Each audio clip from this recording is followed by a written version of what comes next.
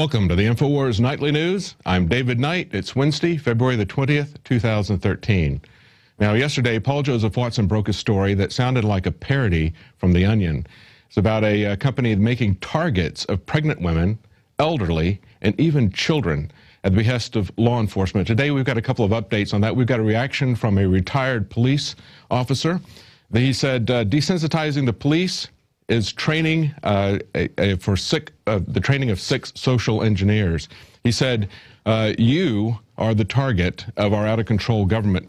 Right here he says, T.F. Stern, writing on his website, The Moral Liberal, states that the cardboard cutouts of pregnant women, children, and elderly citizens for police target practice can only have been created by a sick mind with the intention of having police officers of Homeland Security goons completely disregard humanity. He said law enforcement officers trained for what-if scenarios like robbers, burglars, or just bad guys in general. But he said there's something seriously wrong here. He said police have essentially become domestic standing armies. How will police officers react, he asks, after they no longer believe they're part of a society which they have been charged with policing, when they have become used to shooting pregnant ladies and old men? As odd as it may sound, coming from an old retired cop, if police recognition skills, the red flags that alert to danger, were delayed for a moment, so be it. I'd rather get shot than develop the attitude that all or even most of my neighbors were a constant threat. Well, that's from what a retired cop says. Unfortunately, that is becoming less and less the mentality of the police these days. And in further information today, it was noted by Paul Joseph Watson that the company behind this controversial targets actually has a long relationship with the Department of Homeland Security. In an article entitled, Company Behind Shooting Targets of Children Received $2 Million from the DHS, Paul Joseph Watson notes that this company that has targets and images of children, pregnant women, and elderly gun owners received almost $2 million in contracts from Homeland Security. Minnesota-based Law Enforcement Training Incorporated brags of its close relationship with the Department of Homeland Security. And while it's not known whether DHS purchased these no-hesitation targets, a company representative admitted to a customer yesterday that law enforcement agencies had requested at least one of the images which depicted a pregnant woman as a threat. A customer who called Law Enforcement, Inc. yesterday told Infowars that the company informed him the targets were strictly for Department of Homeland Security and other law enforcement agencies. Well, I wonder what would happen if somebody started selling, or maybe a target, they started using them at shooting ranges, if they started using targets of Obama or senators exclusively. I wonder how they would feel about that. Perhaps they would feel about the same way that we do as citizens when we see that type of thing being done by law enforcement. Maybe they would send the Secret Service to investigate that. Who knows?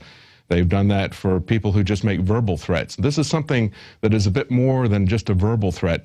Let's take a look at a quick video that really shows some of these targets. Hi, I'm Janet Napolitano, Secretary of the Department of Homeland Security. Homeland Security begins with hometown security.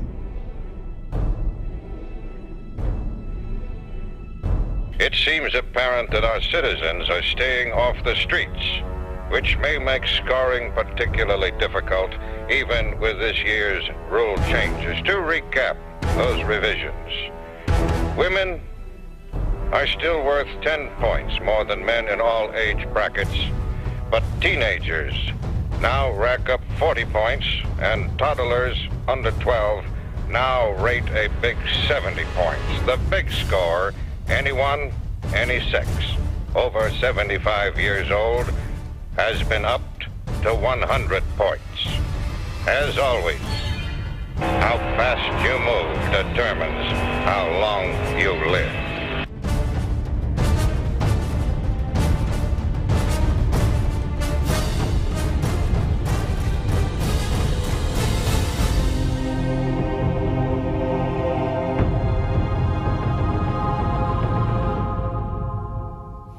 Well, those targets you saw in that parody, now that was a parody, but those targets that you saw were actually the real targets produced by Law Enforcement, Inc. at the behest of the Homeland Security and other law enforcement agencies. this is something that is just beyond belief. And the soundtrack that you heard there was from an old movie, Death Race. I think that was done in 1974. But today we have imitations of what in the past was really just a dystopian view of the future. Now, this is something, this ammunition and targets and that sort of thing is something that we broke quite some time ago. Paul Joseph Watson broke this, and I believe it was last summer that I first started talking about this, and we were ridiculed. Infowars was ridiculed, as well as Drudge, who picked up the story, for being alarmist. But they were actually data that was picked up off of the actual requests for purchases from Homeland Security. Now, recently, things have changed. Breitbart has picked it up. Even Mark Levin has started talking about why does the Department of Homeland Security and other federal agencies need such massive amounts of ammunition. As they pointed out, at the rate that we were using ammunition during the Iraq War, this would be equivalent to 24 years worth of ammunition. Now, the Associated Press, at the end of last week, tried to cover for Homeland Security, and they said, well, this is simply target practice. But let's do the math. They're talking about 90 different federal agencies, 70,000 agents that are using this for target practice, and they said that works out to about 15 million rounds a year. Well, that's true, and that's not an excessive number. That's only about 200 per agent. We have to ask, though, do we really need 90,000 agents who are trained to shoot? And isn't this something like scores of agents who are harassing our people and eating out their substance? Do we need another Declaration of Independence? But take a look at that number, the 15 million. What hasn't been reported is that is about, if they were to buy that and buy ammunition for those people, and that was the gist of the AP story, was that they were buying ammunition and doing it in bulk so they could save money. But how much bulk do they need to get? At 15 million rounds a year, which is what the AP said they were using, that would be 133 years worth of target practice. 133 years. Do they really need to buy 133 years worth of ammunition for target practice in order to save a little bit of money? It's ridiculous. No, actually, it looks like the target is really you. And as we see with these targets that have come out, it looks like the American public is the target. And it looks like, even beyond that, they're buying massive amounts of ammunition in order to dry up the supply of ammunition for the American public. Now, if you remember at the beginning of the Obama administration, right after he took office, they stopped selling. They issued an order for the Department of Defense to stop selling once-used brass into the civilian market. And that was going to affect in a large way the price and the availability of ammunition. Now, we had two senators who kicked back against that. Senator Baucus and John Tester kicked back against that. But now it comes to light that as recently as December 2012, this policy that had been reversed after the senators protested it, this policy is now still in effect. We have Fort Drum in New York, the actual Army garrison, is now recycling their brass in a different way. They're spending money to crush it into raw materials and selling those raw materials at a much reduced rate to China. They could sell the brass to the American market as once-used brass and make a lot more money, but instead they're crushing this and selling it just as surplus brass to the Chinese market. This is, we have an article here where someone has written to, it's a site called congress.org, and encourages people to get involved and write their congressman. And what we just had on the screen there was someone's letter talking about the history of what happened with this recycled military brass and asking their congressman, as well as Obama, to abide by the law. Now we have here, it's Public Law 111-118, which goes back to December of 2009.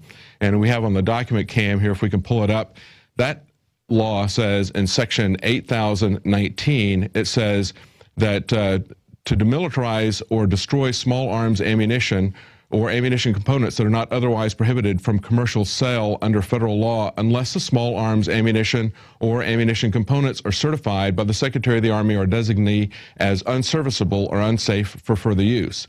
So it says that they will not destroy that, but they will sell it unless it has been designated as being unsafe for further use. So these once fired brass shells should be, according to this public law that was put in December 2009 in reaction to the Obama administration declaring that the Department of Defense was no longer going to sell small arms ammunition. They passed this law. Now we find in the 2012 document, if you can get a shot of this, this is from Fort Drum in New York, and this is their plans for integrated solid waste plan management. And we see here that in section 7.4.4, right down here, okay, brass from expended munitions. It says brass from expended ammunition or munitions is recycled. Expended munitions must be free of any explosive hazard or residue and be crushed, shredded, or otherwise destroyed prior to public sale. At Fort Drum, brass from expended ammunition is processed through a brass deformer machine located at the transfer station, and the deformed brass is purchased by a scrap metal vendor. So that's what they're currently doing with it now, in violation of the previous acts that said in 2009 that they would continue to sell this small arms ammunition into the civilian market. They also say on this document that within the fenced area is another small building where brass from expended ammunition is deformed and stored for resale. So this is in violation of the law that was passed back in 2009, but we see 3 years later they're still doing this in spite of the fact that ammunition is at an all-time high in terms of scarcity and price. It's very scarce and the price is very high, and the military could be making a lot of money in helping the civilian market to get the price of the ammunition down as well. But that's not what they want to do. Now, an economic article from Reuters questions whether or not the Iran economy is far from collapse as sanctions tighten. They said a year after U.S. sanctions largely froze Iran out of the global banking system, shops in the Iranian capital are crowded. Finding a seat at good restaurants can be difficult, and ski resorts in the mountains north of Tehran continue to attract Tehran's glamorous and well-heeled. They go on to say that the IMF estimated in October that Iran would post a general state budget deficit of 3.9% of gross domestic product this year, easily bearable for a government with a gross debt of only 9% of GDP. And so that causes us to ask exactly how does the Iranian economy compare with some of these benchmarks to the United States economy? How are the sanctions affecting them, and how are they coping with it? Let's take a look at this graph here. And you can see in this graph that in the Iranian economy, even though they have a budget deficit, it's of about 9%, it is twice that the U.S. deficit is twice what their budget deficit is, and our debt to GDP ratio is 6 times what Iran's is. And so that brings up a question. Is our government trying harder to destroy our economy than it is trying to destroy Iran's economy? And whether or not it is incompetence or whether or not it's deliberate. And we can certainly question that as we see what they're doing with ammunition, we see what they're doing with targets of the American public. The question is whether it's incompetence or whether it's deliberate. Our economy and the government's actions by most economic measurements is doing worse than that of Iran. Well, our quote for the day is from Thomas Jefferson, and he says, "My reading of history convinces me that most bad government results from too much government." I wonder if Thomas Jefferson would think that 90 federal agencies with 70,000 armed agents is too much government. And he might also say that's a government that looks like it's breaking bad. Well, we'll be right back after this break. We've got an interview with Alex Jones, and he's going to be talking about Operation Paul Revere. Now, if you don't know, that's a $115,000 cash contest prize and also an online virtual film festival. And Alex is going to give those of you who want to participate some insights into what we're looking for, and the rest of you tell you why we're going to be doing this. It's a very important film contest, we believe, for liberty. And that'll be coming up right after the break.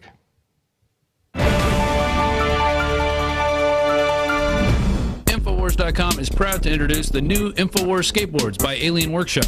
Skaters have always been against the grain socially. Now wake up your friends politically. Just go to InfowarsStore.com. We have Divide and Conquer or Brainwashing. Then take your deck to your local skate shop, pick out your own trucks, your own wheels, and then hit the streets and wake some people up. Here is legendary skateboarder Jake Nunn. This one has a lot more concave than I have on my board, and I like concave. It makes it easier to turn and feel the board. It's pretty cool. I mean, it's almost the same shape as mine. It's not really a sport, and it's not really art. It's just kind of freedom, you know. I've listened to Alex Jones for a long time, and I love what Infowars does. I've always loved Alien Workshop, too. Like, I think it's kind of cool you guys got together. This one's pretty nice. Definitely one for the wall, one for the collection. Also good to skate. Get these limited edition decks at InfowarsStore.com. This is Jake Nunn. Get these beautiful new skateboards at Infowars.com. Alien Workshop collaboration. Good stuff. Alex Jones here with a message that could revolutionize health in this country. Going back about a year and a half ago, I began to learn about the incredible health effects of longevity products. Aaron Dykes lost 92 pounds. We're going to show you some before and afters. Aaron, break down what happened, your story. I've worked really hard with diet and exercise to try to lose weight, but I just didn't get the results. It just didn't happen. Then I saw what you were doing with InfowarsTeam.com. I wasn't even trying to lose weight, but I got it because I wanted to feel better energy. I wanted that nutrition. Didn't even understand how that could kickstart my own weight loss goals, but the products did that for me. I found myself suddenly losing weight, more energetic, wanting to exercise, wanting to eat the right foods. And they don't even advertise it as weight loss. I want to challenge our radio listeners to go to InfowarsTeam.com. Sign up as a distributor and get wholesale pricing discounts at InfowarsTeam.com.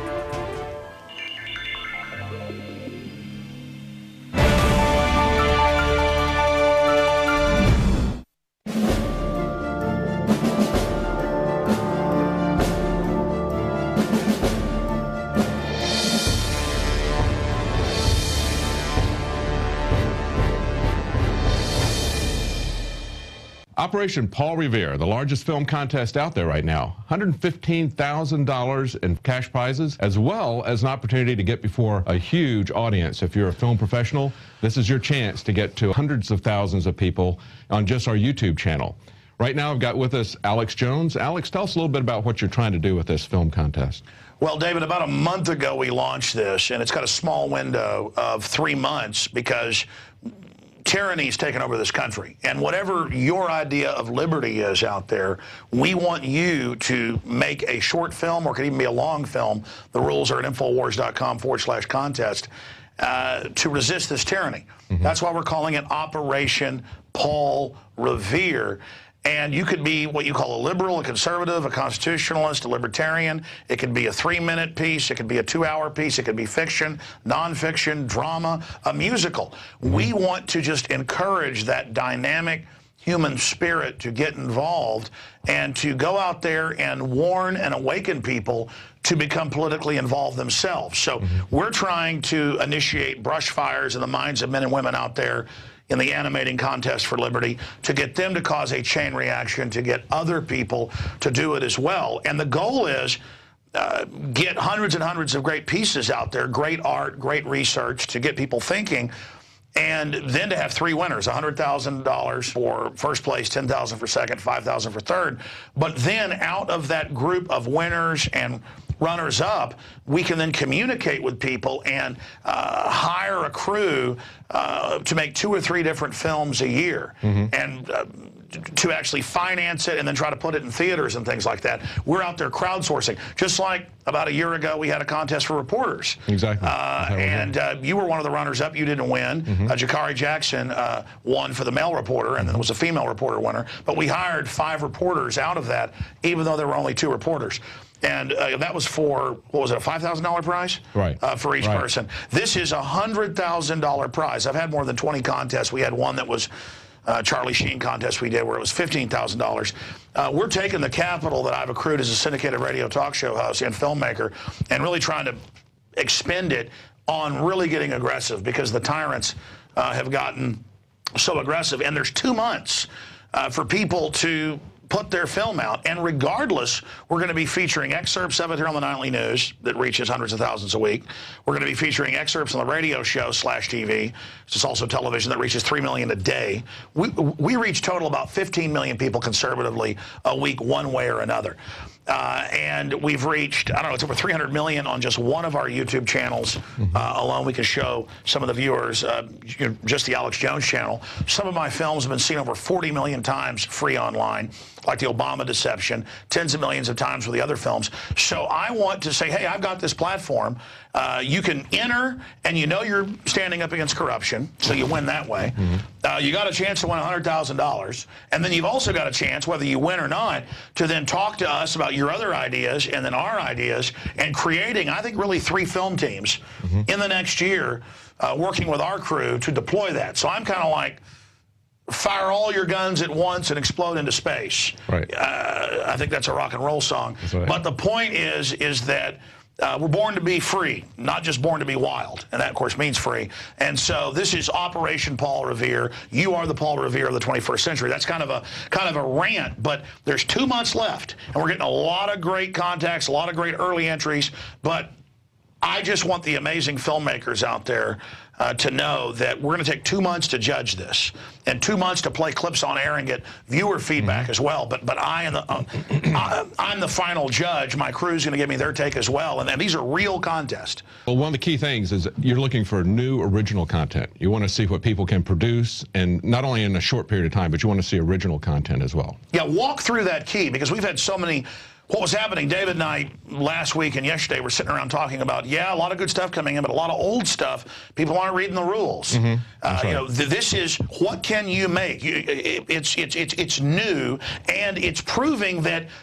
Because I could say we're looking for filmmakers to work for us in new films. Established filmmakers usually have their own projects. And I probably could work. And we're open to some of that too. I mean, we're going to, you know, if they want to enter, you know, for the cash prize, it has to be new content. But for as far as the other stuff, as far as adding crew for you talk about your concerns and your ideas. Film has a lot of power to change minds. I mean, you've talked many times about how in Jaws they got people afraid of sharks, you know, irrationally afraid of sharks. In Dr. Strangelove, okay, they ridiculed fluoridation of water, you know, really made it look kooky. So you can do a lot of things. You could take Brazil, where they took authoritarian governments, ridiculed them, but really made a strong point about authoritarianism. So a story has a really powerful way to affect people, to really change hearts and minds. And right now we got a lot of people who are just willing to give up their liberty for the promise of security. So I think this is, you know, in terms of what's your target audience? What are you trying to, you know, when you want to wake people up, what are the people, you're looking for people who are asleep, right, that you want these films to reach out to? Well, again, David, that's why I'm so glad you're here and we're part of the last contest, because you're really a smart guy. He just crystallized everything I tried to say in 5 minutes. This is a big deal. We've got the bad guys, the big corporations, the globalists, out there financing all this tyranny, all this garbage, all this pro-war, anti-liberty, anti-family garbage, pro-drone, pro-surveillance state, pro-GMO. But then you do see there are good people out there like Terry Gilliam and others who are putting films out like Brazil. We need to see more of that. We need to see the creative force out there turned loose and realizing that there are other people out there as well that are doing this. So our target audience is basically everybody, but particularly those that are somewhat awake, but that don't really get the big picture. And so really, my target audience is trying to get people to creatively realize they have power and that there is an information war going on and that people need to get involved. Really, it's I'm a Paul Revere, you're a Paul Revere. We're trying to get other Paul Reveres to take action, to trigger other Paul Reveres, to have a societal shift to the fact that the authoritarians are really taking over and we're in great danger. So, you know, when we say target audience, it's to awaken the sleeping giant. It is to engage in a Paul Revere event. And it could be any topic, you know, out there. It could be smart meters, Second Amendment. It could be 20 subjects. It could be what's happened to a personal family. I mean, there's just so many ideas. This is a giant brainstorming session we're having with $115,000 in the middle of it. But that's only there to signify this is important. Right. And it could be any kind of issue, like you mentioned before. It could be somebody that's on the left, somebody's on the right, somebody's libertarian. You know, it's whatever their issue is with personal freedom, right? It's what you're looking for. Well, conservatives don't like secret arrest and torture and NDAA and Patriot Act, but suddenly they're where the so-called left was just 5 years ago with Bush. Now the so-called left won't criticize Obama with NDAA and warrantless wiretapping and torture. I mean, I'm saying let's get past all these labels and what is the tyranny that's wrong in the world and what's right in the world. And so it's unlimited. It's the fish in the sea. It's what do you think's important out there? I mean, I'm really looking forward to, we're already getting some good entries in, but I'm really looking forward to seeing what you produce, what you do, what comes out of this. Because we've had contests, film contests, like I said, $15,000. Was the second place $5,000. I think third place $1,000. And I mean, there were actors I've seen on TV and stuff that got involved. So this is a big deal. And I've already been in a couple of good-sized Hollywood movies just because Richard Linklater called and invited me to be in them. I've been using voiceovers and things in quite a few big movies, even as of late, and I'm so unfocused on I can't remember their names because that's kind of Hollywood stuff. I'm really into you, and the globalists are into you too. They're spying on you, they're stealing your ideas, they're watching you. That's what Google and all this is about. I'm saying let's be unpredictable. This is a big deal. This is exciting, and again, I just desperately want to get the word out to everybody. This is happening. I mean, somebody could see this a week before the contest ends, and they could go out and shoot something really dynamic and from the heart that moves us. And wow, I want to work with that person. You know, who is the next great liberty documentary filmmaker? Right, because it's not just about technical values. I mean, that's something we're looking for, but it's also about ideas. You know, it's about the ability to tell a story. You know, if you got a good story, as one person pointed out, a good story is kind of like the tip of the arrow. You know, now the data is the shaft. You know, but the arrow is the thing that pierces somebody, it really makes them stop and think about it, gets them to identify with it on a visceral level, and that's what film can do. I've talked to so many people who've woken up because they've seen documentaries. Well, this has opened up to all kinds of things. It can be a documentary, it can be a fictional account, it can be There anything. you go. That's why I'm doing this, and I'm glad you brought that up. Syndicated radio, 17 years. Used to reach, 500,000 people a day in like 2000, then 1 million, then 3 million a day.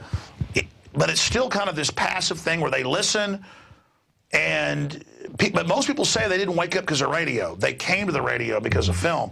It's my films that 9 out of 10 people say similarly connected with them and woke them up. It's the video reports, it's the mini films, and that's what I want to do. Out of the winners, I want to produce maybe 2 for us, where you spend a few $100,000 making them, then $100,000 or so promoting them, sending people to film festivals. Maybe one will go film festival route, one will go the route of just right into theaters, and then some other teams on a smaller budget who will, come and work with us and make short films every month. I mean, I'm somebody who isn't going to buy a private jet like Rush Limbaugh, which is fine with his money, and fly around in a private jet. And I'm not somebody that's just going to buy 15 Rolexes. Okay, and I don't make anything near Rush Limbaugh. It makes like $50 million a year or something, or Glenn Beck $80 million a year. I mean, I make a fraction of that, but I'm trying to take most of that money and try to make more money so I can, you're here, you see the building and what's going on. I mean, this is the best initiative I can think of. And it's incredibly worthy of your time and energy. So even if you're not a filmmaker and you're watching this, go to the filmmaker message boards. You've got the real people power. Go to the IMDb chats, go to that and tell people, hey, there's this liberty, contest, and it's about whatever your idea of liberty is. In fact, that could be the films. What is your idea of freedom? What is your idea of tyranny? So we're not just looking for somebody who's a great cinematographer, videographer. I mean, that's great too if you can show that. I've seen people say, I sure wish I'd gone to film school and could enter this. I never went to film school. Yeah, a lot of it, like I said, viewed filmmakers uncelebrated in the world. And that's not a power trip. I mean, I just make these, bare knuckles things, stating my view and showing it. And one of the most viewed in the world. But I don't have the establishment singing my praises, and I don't give a damn. I'm sorry, go ahead. Well, exactly. That's the thing is, it doesn't have to be a work of art, but it's got to be compelling content. And that's what you produce, is compelling content. And that's what somebody can do just with the power of being able to tell a story. And it could be something very short. You've got this anywhere from 3 minutes to 2 hours.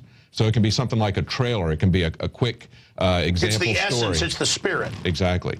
Going through some of these other things, any genre. You had product placement was one of the things that you had in there. Tell us a little bit about what you had. Well, yeah. I mean, to get our $115,000 back, because my goal as a free market person, not a crony free market monopolist, monopolist, but as someone who wants to turn the power of the people loose, we need to try to get our $115,000 back and the $10,000 or so we're spending to promote it, and I think it's more than that, and some of the things we're doing. So I guess we have to get about $130,000 back or so on this. And so we need traffic to Infowars.com. We need traffic to PrisonPlanet.com. And so we need somehow in the pieces to promote the websites, because that can get us some ad revenue, the radio show. You know, is Alex Jones on in the background? You see the website like a TV piece. Is just somebody have a conversation about, yeah, I checked out, you know, Infowars.com or AlexJones.com, or maybe it's something David Knight does, or Jakari Jackson, or Melissa Melton, or Rob Dew, or Paul Watson. Something in the narrative so that something comes back to us, because I've always learned if I don't try to get something back on something, then people say, why don't you just give your films away for free? Well, we do. I mean, we put everything up on YouTube and other places, but we have to get some money to build our infrastructure to have contests and things like this. Right. Yeah, there's one film that was at South by Southwest a couple of years ago, and you can watch it on Netflix now. It's a Spanish language film, and you were in that. You didn't even know that you were in that, but it's basically what they'd use as one of your documentaries in the background. And it's like a film about a pandemic, and there's a couple, the main couple, they don't really understand what's going on. It's kind of like Shaun of the Dead or something. They don't really understand what's going on, and they've got a neighbor who's a prepper, and he knows everything that's going on. And so he keeps showing this guy this video, or playing the video in the background. You can hear your voice. They don't show you, so it's not really the kind of product placement that we're talking about, but in a sense it is. If he had shown you, you know, and made it clear that was where it was coming from, because it kind of provides a background and the context for everything that this prepper did that kind of gets these guys. Sure, exactly. This doesn't have to be like the Doritos thing where it's all about Doritos, it's so good, MSG, rot your brain. It doesn't need to be like that. It just somehow needs to push people as a mechanism of not just here's the tyranny, but by the way, here's a platform fighting it. And so it can be subtle. I mean, if something's really powerful and it's subtle, they might win. Right. I mean, I'm not looking for infomercial, Infowars.com, Alex Jones. Right. I mean, obviously, it needs a bug, at least at the end, that, you know, this is part of the Infowars.com film festival. And there's a slate at the beginning, and then those are in the rules requirements there at Infowars.com. Yeah, so there's the product placement right there. Right, right. And again, this is Liberty placement. Right. So it's coming up. Deadline is April 30th. People have got about 2.5 months now. I'm just super excited about this, and I'm super excited about the winners, but playing clips on the show. Oh, your point about the film festival. Explain that to people. That's the most important. Well, you know, that's one of the things people are looking for audiences, right? And the Cannes Film Festival, they got a couple 100,000 people go to that, but that's one of the biggest ones. Most of these film festivals, you're only going to have about 10, 15,000 people there. Not all of them are going to see your film. With this, you've got 417,000 people just on your one YouTube channel. And that's just the subscribers. Right. So, I mean, one of the things that's really key for filmmakers is they want an audience. They want people to see their work, and this is a great chance for people to see what they can do. It's kind of like an online virtual film festival. And I hadn't thought of that, but I mean, that's exactly what it is, a giant online virtual film festival where the public, a radio show, a giant YouTube channel, they see your work, we debate it, we talk about it, you got a chance to win $115,000. Filmmakers, they want to make films. If they want to make films, you want to make films. You want to make a lot of films every year. So this is a chance, like I said, to get their work out in front of people, make some money, have a good chance of making some big prize money, and have a chance to do a lot of film work. I mean, that's, you know, what could be better than that? Close out here, because I want you to be able to make your points and your impassioned plea to folks with the logic, not just my points, because there's quite a few of them there. Go ahead and recap things, and thanks for having me on the show. Well, I think, you know, we talked about the power of Hollywood to change things, and the fact that you've got movies like The Dark Knight can be used to condition people to be irrationally afraid of something like going to a football game without being patted and scanned down by the TSA. You know, you present that image, and that sticks in people's hearts, it sticks in their minds. We can do that sort of thing with positive images. Think of something like Schindler's List, or think of The Hiding Place, of Corrie ten Boom, someone who helped hide people from the Nazis and eventually was captured herself and sent to a concentration camp, but lived to tell about it. So there's a tremendous amount of opportunity here to change hearts and minds, and that's what we want to cut loose, is the crowdsourcing capability as well as professional filmmakers. That's why we've made this such a large pot here to entice people in, and they've got a large audience to take a look at. So we hope those two things will bring in some professional filmmakers and people who want to make films, who love to make films, who have to make films. And we hope the thing that you're passionate about is film and liberty. If you are, go to Operation Paul Revere. Take a look at Infowars.com/ contest, and you'll find all the information there. It's pretty open. There's not a lot of requirements there, but there are a few. So take a look at what we've got there. Anything else, Alex, you want to tell us? No, it's just that, David. I mean, the history's happening now. Let's not just sit here like spectators. The system wants us to be spectators. You may have been a guy that made commercials. You may be a woman who's made short films. You may be a film student who's never made a film. You may be a local newscaster. Just think of a narrative in your mind. There's hundreds of films I want to make, but I'm too busy building the platform to be able to put films out to be able to do it. I mean, it's unlimited. In fact, one of my most frustrating points in my life I've analyzed when I get angry and I'm not happy, because I'm normally a very happy person, is that I'm not able to express all my ideas. I'm not able to do the things I want. I mean, it's just so many of them. I really want to be a filmmaker. I really want to go make real films that are art and not just hardcore info that have still touched people. But because of the tyrants, I've got to focus on this. So I'm saying, let's kick these people's asses together. I mean, you've got passion, you've got skills out there, and you need to use them against these people. They're using it against us, against you. Awaken, sleeping giant. You are the Paul Revere. You are the resistance. And David, that's it. So I guess that's it for this edition of Infowars Nightly News. You want to take us out? Well, that's it for tonight. Join us tomorrow night. We'll be here at 7 o'clock Central, 8 p.m. Eastern.